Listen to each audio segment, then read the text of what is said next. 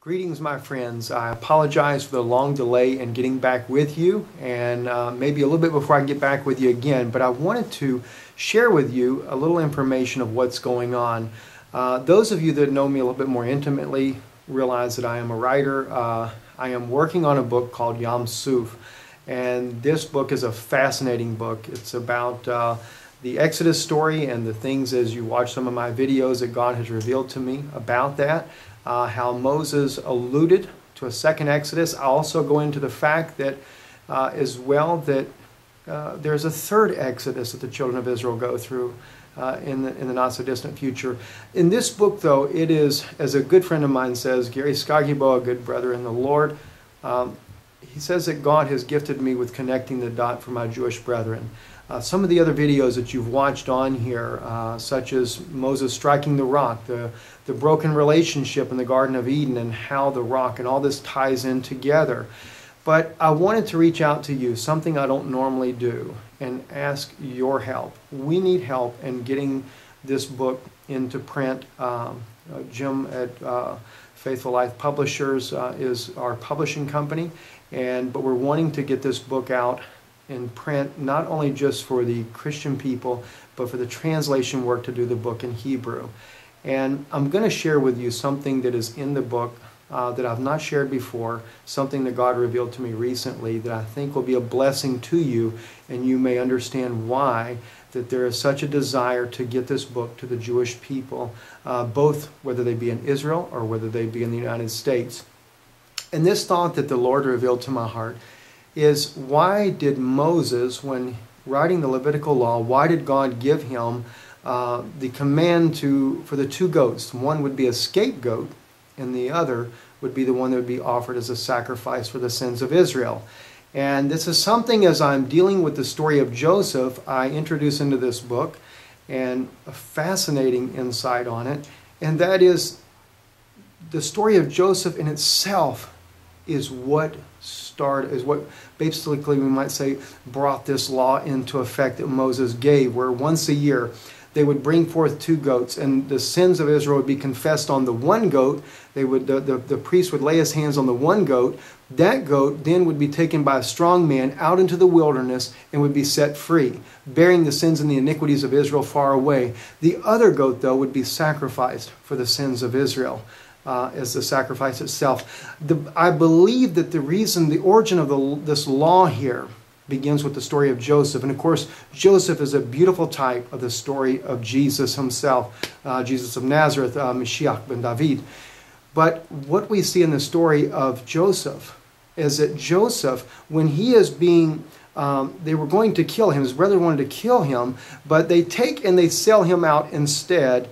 And he is then taken by the Ishmaelites down into Egypt. And in that case, Joseph is a type of the scapegoat. He is bearing the sins and the iniquities of his brethren, and he bears it within his bosom, and he takes that sin far away from their father's knowledge and from his eyes. He hides that sin on their behalf. Now, when they offered up the goat, and not that they were doing it as an offering per se, but they kill a goat to try to thinking they're going to hide their sins, and they put that blood on his coat of many colors. And they take it back to his father, supposing that he is dead, making his father to believe that he has actually died, when in fact, I believe that God took that very blood that they put on that coat and accepted it as the blood sacrifice for their sins.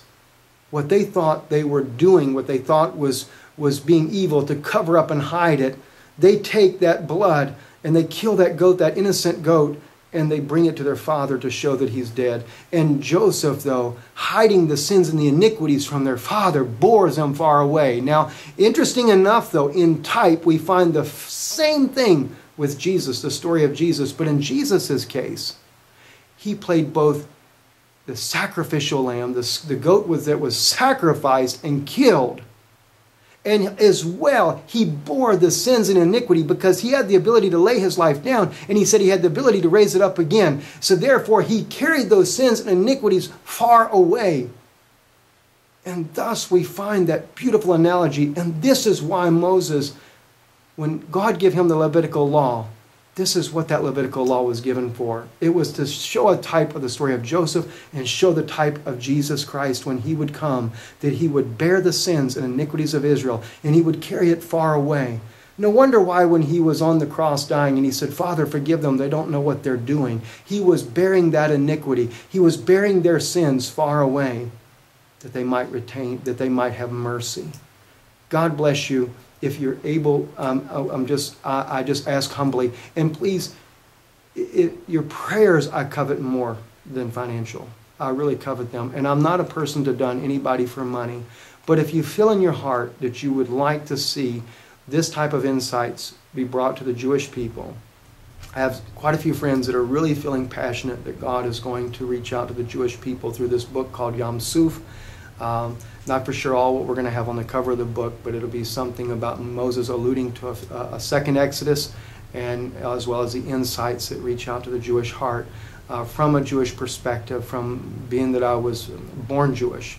And I would like to just reach out an invitation to you. I'll have on the screen there, you could send a check or a money order, whatever you would feel led in your heart.